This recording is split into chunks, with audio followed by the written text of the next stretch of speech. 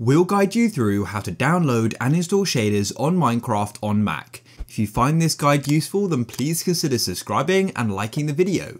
So first of all, you'll need to go and close off Minecraft. Next, we need to go and get something called Java, and Java is going to allow us to go and run Optifine. So go and open up a web browser. I'll just use Safari. But just before we get any further, a big shout out to our sponsor, Apex Hosting. They're my go-to Minecraft server host, and I'll put a link down below in the pinned comment and the description. And here's just a few of its awesome features. They've got 24/7 servers and support, so you can get help anytime you need it.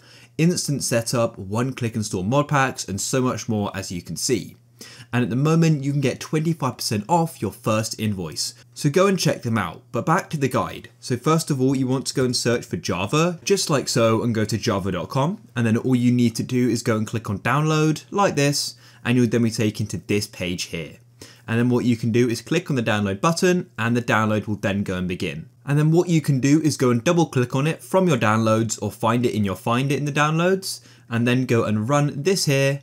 You'll go and get a pop-up. You'll need to go and press open just because it's from an identified developer. And then, as you can see, you've got the option for install. You'll need to go and click on it, and you'll need to go and enter your password as well. And it will then go and start installing.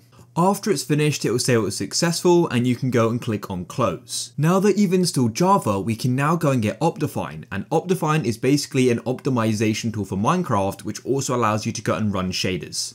So what you want to do is go and search for Optifine, just like so, and go to optifine.net. Then go to the top and go and click on downloads. And now you want to go and choose the version you want. You can click on show all versions to look at past versions, but I just like to go and get the most up-to-date release, and I'll then go and click on download.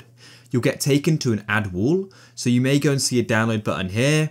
That download button will not be for Optifine, it's for the ad. You'll need to wait for the skip button to appear in the top right and go and click on it. And then you can click on download, and Optifine will then go and download just like this. And then what you can do is go and run it. And so here it is, and all you need to do is go and double click on it like this. Now you may go and get this pop-up, and if you do, just press OK and press OK again. You need to go and open up your system settings. So go to the bottom and click on it. And on the left, you then need to go and scroll down into privacy and security, and then scroll down all the way down until you get to the security section, and you'll need to press open anyway if you're sure, because it's been blocked. So yeah, I personally ran it myself. I've never had any problems with it, and it's pretty trusted, but ultimately it's up to you. So after you've entered your password, you can then confirm your decision by clicking open, and then we should go and see the Optifine installer go and appear. And then what you can do is go and click on install, just like so, and you may think nothing's happening, but it's just installing in the background. And just like that, it's been successfully installed. So now you can go and find the shaders you want. There are quite a few different types of shaders out there which can work on Optifine. A few I can think of are the BSL shaders, Silder's shaders. So in this case, I want Silder's shaders. So let me go to the top here and go and type it in just like so. I like to go and use CurseForge, so I'll go there. And then we can go down and we can go and click on files. And we can then choose the version of what we want. And also with shaders, you're going to find they have got different types. So you've got all the way from light to extreme. So light is for sort of lower end computers, whereas extreme is for higher spec computers. I'm just going to go for medium. I'll go over to the right and click on the three dots and click on download file.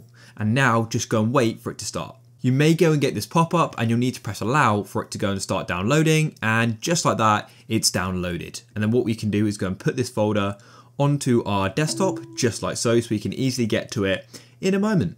And then all we need to do is now go and launch Minecraft. So go and open up the launcher, and it's super important that in the launcher, you then go and run it using Optifine. So go over to the left of the play button and make sure you've got Optifine selected, and then go and click on play and wait for it to start. Inside of Minecraft, you then need to go and click on options, go into video settings, and then click on shaders.